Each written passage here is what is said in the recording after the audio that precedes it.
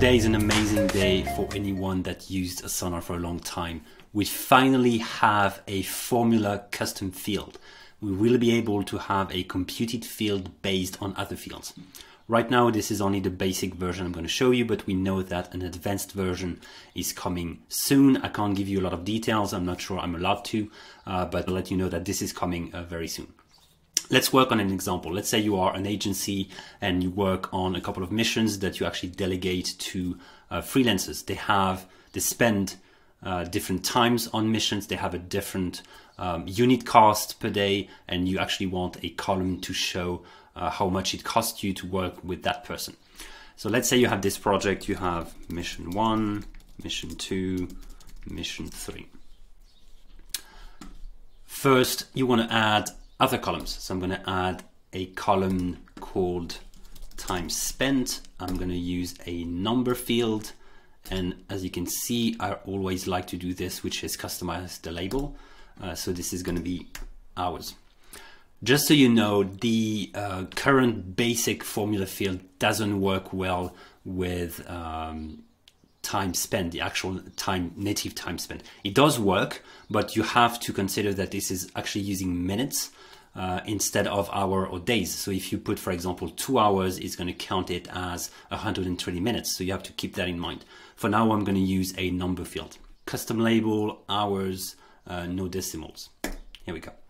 Then I'm going to add a daily cost, actually hourly rate, that's much better. Hourly rate, that's a number, and we're going to be looking at US dollars without decimals.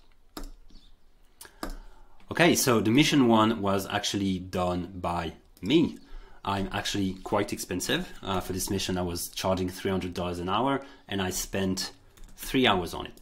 And then we had Michelle, she's charging a little bit less, and she worked a bit more. And finally, we have Dustin. Dustin's, that's Asana CEO's. He's actually charging $2,000 an hour, 2,000, and he spent 1 hour. Up until today, there was no way to have a column with the actual formula between the two. And this has changed with the new custom field. So you go into customize, you go into add custom field, and then you have a new option, formula. I'm going to name this total. The current version of the editor is this one. You have one field, an operator, and another field. You can't have much more than this. The operators that you have are those 4 ones.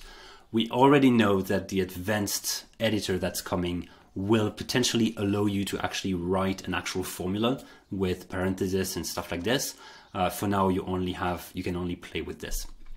So I'm going to use the time spent.